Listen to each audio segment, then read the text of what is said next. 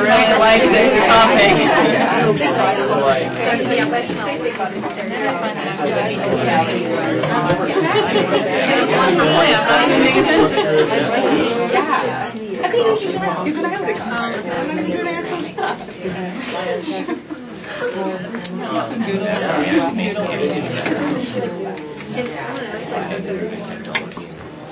People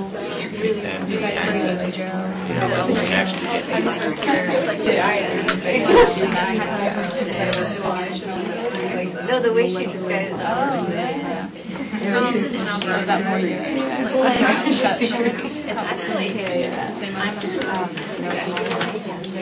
that's what I was saying. One of the me always posting. And then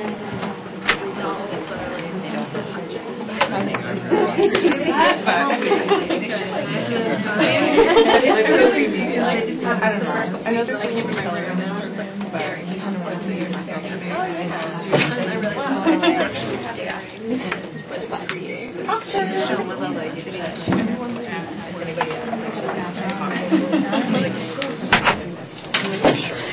and then you read it.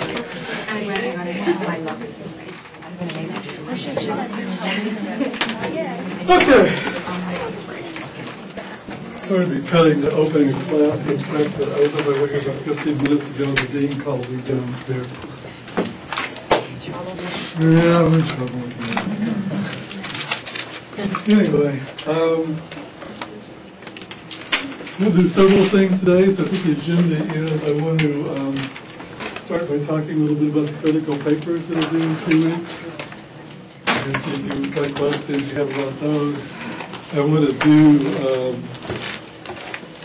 fairly quick and I hope painless sort of visual statistics thing to tell you what some of the stats and ways of thinking about some of the key statistics that we're looking at throughout the semester and what they mean, sort of. I want to talk about the Stevens et al. Paper. We're going to go through in some detail. We're going to do an overview of sensory change and reaction time. And it's not past like 6 o'clock or something like that time. We'll look at the Anderson et al. Paper. I suspect that at least the Anderson et al. Paper is going to go on over into next week.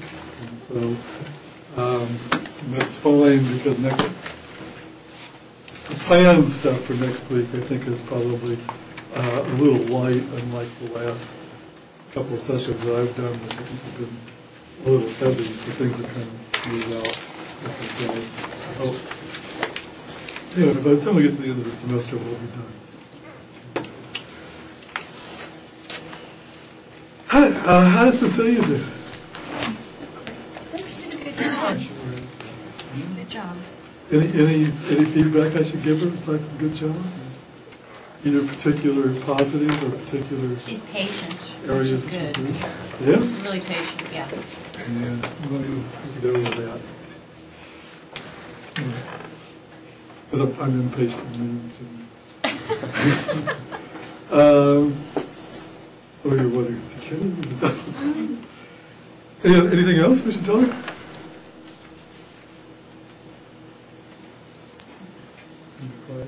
Nobody has any thoughts? You do remember last week's session, right?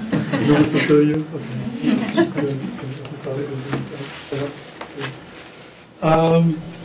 Just about the papers. Quite a few years ago, one of my TAs told me that I should, in the spirit of full disclosure, that I should tell people that even though I'm soft-spoken and most of the time a sort of easygoing guy personality-wise, that I'm kind of a tough grader.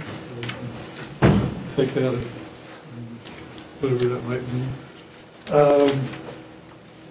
Most of the stuff about the papers I think is pretty clearly described in the syllabus, but I'd like to have you looking at something that's clearly a psychology paper related to aging, and clearly the simplest way to make that distinction is if it's in psychology and aging, or if it's in journals of gerontology, psychological sciences, it's okay.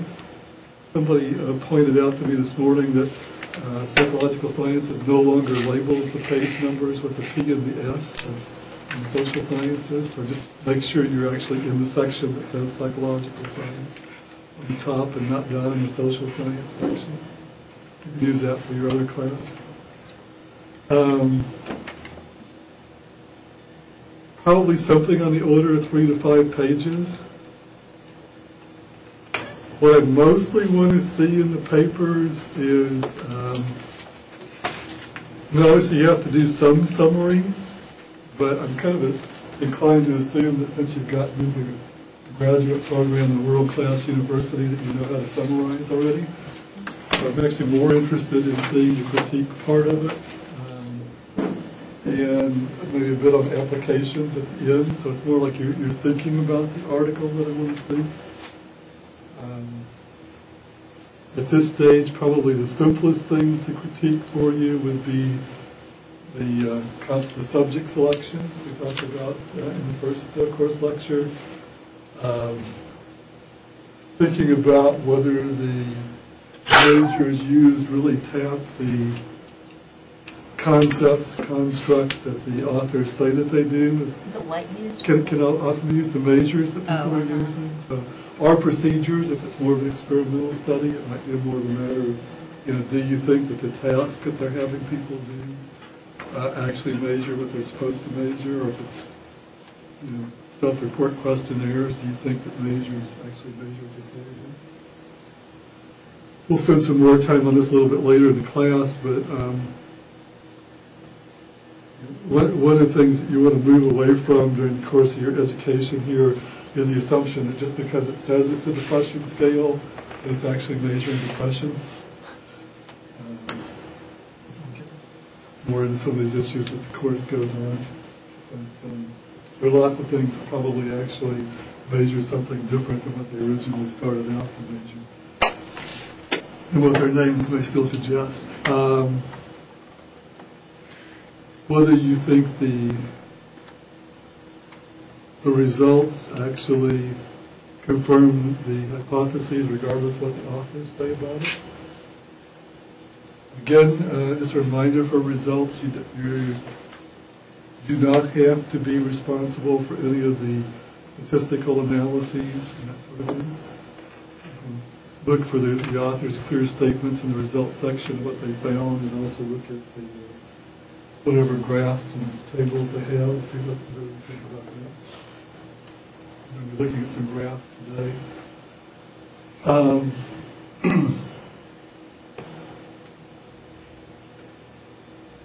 And then since most of you have an applied focus in one way or another, kind of closing off with, what do you think this research says to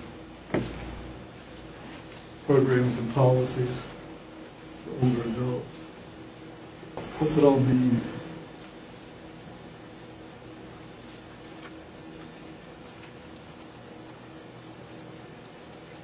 I'd like to actually get the papers in hard copy form.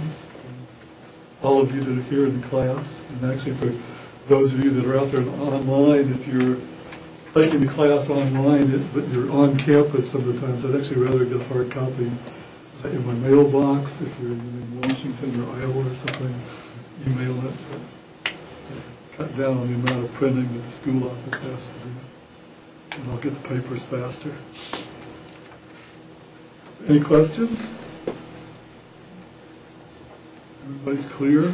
When you say critique subject selection, you're talking about just like the people selected to, or whomever the researching, either the concept or the persons that they're doing their research on. Yep. I think they should have covered the full age range. Right. I think that people were too old, they weren't old enough, they were too sick. They should have been community residents, they should have been nursing homes, whatever. Yeah. And to what depth do we present or evaluate the statistical?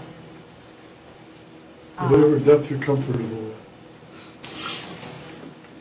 Starting from not at all to